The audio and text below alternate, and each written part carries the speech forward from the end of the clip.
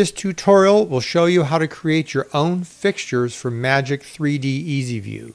Magic 3D EasyView is a visualizer for DMX. So you can use your DMX output program and actually visualize lighting on a stage setting with this on your computer screen. One note, I noticed some people that were downloading Magic 3D EasyView from various sites were having difficulty finding a version that worked. I have in the description below a link to the working version of Magic 3D EasyView, so that would be the one that you want to go to get the working version. So, okay, once you've got the software installed and up and running, you'll notice that in the menu selection, besides the main program, you also have a secondary program called Scanlibrary Editor. That's the one that you want to start up to be able to edit and create your own fixture. And that's what I have showing here. So once this program starts up and is running, we'll just take a look at, kind of orient ourselves to the interface here. It'll start up and probably look something like this. So it's kind of a blank slate so that you can get started and design your own fixture. It'll show the fixtures that you have opened and creating or currently editing up here as tabs. New, open a fixture from here. You can go and open any of the fixtures that are currently created and open them and edit them and save them in a different way if you'd like to. So that's a possibility too. And then your save button, of course, is up here. If you click on the light here, it comes up with a general menu where you fill in general information about the light, such as what kind of fixture is it? Is a head, and it'll give you some different looking heads. Most of these are moving heads that you can select here. Doesn't have to be exact to your particular light. The dimensions of the particular light as far as the width and height and then depth. You'll notice that you can fill in the weight. It's not exactly important if you want to fill in the weight at all. Light beam, that would be important if you have a type of fixture that has more than one head in it or more than one light beam to it. Other information such as manufacturer ID, fixture name, that kind of thing, power rating, those are all kind of optional if you want to fill them in. It's helpful. Beam angle down here would be very important because this is going to decide the way that the beam is displayed in Magic 3D EasyView. So a 16-degree beam would be a narrower beam, smaller pool of light, and a 60-degree beam would be a lot bigger. And you also get to choose here whether you want spot or wash. The difference in the visualizer program is the spot would give you a hard-edged circle of light or hard-edged pattern, where the wash is going to give you a soft-edged pattern to that. Pan angle, this is going to be important too.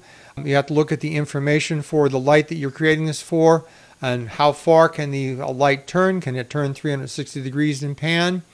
And then where's the center of position going to be for that 127? And that's 127 in respect to your DMX. So DMX information runs from 0 to 255. 127 is approximately right in the middle. So they're saying that this would be the middle pan position. In this particular, they're starting out here with tilt angle being 220. Again, you have to look at the information for your light and decide what the manufacturer says the total tilt angle can be.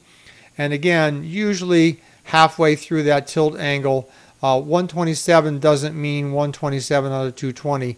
This channel is still going to be running 0 to 255, so 127 refers to the DMX value that's going to put the light in the center of that tilt angle. It's the DMX value, okay? As far as pan speed and tilt speed, I don't think you really need to do anything about that. If you want to invert this, if you find when you place this on your stage, you're looking at the visualizer and it's not quite correct, you can click invert and that will switch depending upon which way you have your light mounted in the visualizer program. So that invert would switch that around and invert that so the light could go a different way. There's different types of fixtures up here, and when you're under fixtures you have heads such as moving heads, you have scan such as scan with the mirrors, you have conventional, which is a color changer or par lamps. You have LEDs, which are like LED bars or LED sticks. You have a roller, which is kind of like a mirror scanner, but with a roller instead. and then multi-beam, which is kind of the same thing. It'll do like a prism effect. You can do colored objects, panels here like LED panels also. You can do lasers, and you can do other, if you want, such as fog machine and those kind of effects that you have to do there. So, all right, that pretty much covers this. Once I say okay and I'm working on this, when I go to save here, it will ask me what folder do I want to put this in. I can go back to my main folder, the Scanlibrary folder here, and here you have all the names of the different manufacturers. So if you want to, you can create a new folder here, create new folder under Scanlibrary with the name of your manufacturer, or you can just simply put your light under the generic setting there, but just so that you know where you have it saved so you can pull it up when you're working with your visualizer program. Over here, you're going to be dropping in your different channels of information, so depending upon what the light has. And we'll just show you an example here. I'll bring up the American DJ dots.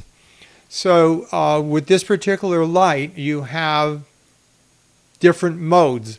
So in mode 1, this American DJ light, and let me just take a look and show you what this is. So that's the American DJ dot. So it's basically an RGB light, but it has 9 different selectable lights that you can use in this. So in mode 1, the entire light just works as a red, green, blue RGB. In mode 2, we have red, green, blue, but we also have a dimmer function, a shutter function, and a dimmer curve. Dimmer curve in this respect being that you can do different curves. If it's being used for television, a production studio, you might want a different dimmer curve. Theater, if it's used as a DJ effect, you have different presets that you can pull out in there. Mode 3 goes to 8 channels and some more things that you can do with the light. Mode 4, and now we're all the way up to using each light individually. So there's a red, green, and blue channel for each light. And then mode 5 would be individual lights plus some other controls such as color macro, program speed, dimmer, shutter, and dimmer curve. So a lot of different options there. But you get the idea. What you will be doing is taking the channel information here and dropping it over here. It's kind of a visual program. What you see is what you get. So we'll take channel information and drop it over here. And then we will go into the channel information and add more information, such as the dimmer curve here. You can see that I have 6 presets. If I click on the presets, then I have different ranges that are available to me that I can access. And this way, rather than just doing it a generic 0 through 255, I can be more specific here as far as what the presets are and what's happening in here with that. And if we go up to some of the other higher modes like program color macros, there's 31 presets in color macros. We can go through and add all of these presets. These presets are going to be added from this menu here, and we'll show you how we do that. So I've created all these presets for this different light. And again, so this allows the visualizer program to know when we send it a certain DMX value, it allows it to know, okay, should I be projecting a red light or a blue light or a red and green combination light? It gives you the opportunity to do that. What's important to know about this dots brick one when we're doing it, when I go to the main light, you'll notice over here that it is 9 light beams. So when you do this in the visualizer, if you need to have more than one light beam coming out of this light, this is where you're going to click on the light beams, and you can use the slider or type in the number of light beams, and you can actually arrange it. And I noticed in this case here, they actually have these arranged incorrectly, and you can move these around and drag them. It should be more like this: 1, 2, 3, 4, 5, 6, and then 7, 8, and 9. So our panel should probably look something a little bit more like that as far as the way the light beams are arranged. And again, that's just going to be determined when the visualizer shows this light, what it's going to actually look like on your simulated stage. So let's take a look at another light here that's a little bit different, and then I will actually get to showing you how to do a program. We'll take a light that say we purchased from online that's relatively simple and inexpensive, and show you how we go through programming that so that it can be used in Magic 3D EasyView. Take a look at the Chauvet Rogue One spot, and you can see that this one only has 2 modes. And when I'm in mode 1, by the way, it will show me up here number of input channels is 19. If I'm in mode 2, input channels is 16, so there's a slight difference there of about 3 channels. Notice that I have pan, micro pan, tilt, micro tilt. Then we go to pan, tilt, speed. We go to dimmer. We go to micro dimmer. So they have an extra channel there, micro dimmer. We have a shutter speed. Notice that there's 6 presets here. And here's a good explanation. The shutter on this lamp is closed from DMX values 0 through 3. Then DMX 4 through 7, it's open. It starts strobing DMX values 8 through 76. Pulsing 77 through 145. Random strobe 146 through 215, and then shutter open 216 to 235. So you can see these values are not they're not the same. Like this is only 3 DMX channel value. This is 4 through 7, so that's about another 3.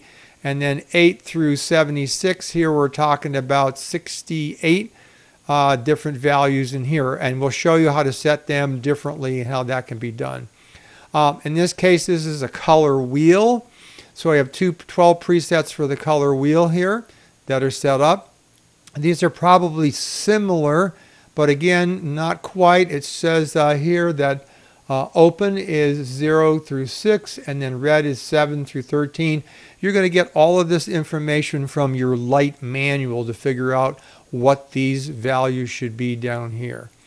But the color channel itself is taken from over here and then dropped in. Gobo wheel has 12 presets. When we do gobos, there's a large selection here, and you can choose them. Hopefully one of them will match your light. If not, if you really want to be artistic, you can actually go and draw your own gobo design up there if you'd like to do that. But again, we've got to set up the presets for that. Gobo rotation, 4 presets for that. A secondary gobo wheel in this light, and then another setting for gobo wheel that's in there, a focus setting that allows us to focus, a prism setting where again 0 to 4 is no function, and then prism insert is 5 through 255, prism rotation, rotation index. So you can see how these are all, and these values are all going to come from your manual. Your iris, 4 settings for the iris. Macro, 32 different macro settings. And we can, in this case, they just labeled the macro 1 through 31, no function being the first one. Hopefully your manual will tell you what each one of those macro functions is going to do. Macro speed controlled over here. And then finally you have a control channel, which would use the question mark. If your channel doesn't fit any of these various information, then you would just simply go to a control channel over here, and you can input and describe what these different things are. These are usually light specific, where it's doing something with that particular light, like lamp on, lamp off, or it could be some kind of resetting the light, or various things that the manufacturer might have the light doing.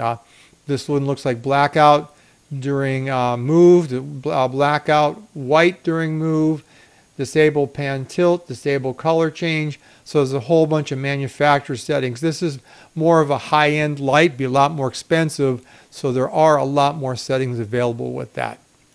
Okay, with that said, it's always a good idea if you are designing something and you get a little bit confused about how exactly to set up your light, remember that you can load up any of the lights that are already installed. You might be able to find something that's similar to your light and take a look at how they've done this and describe the light.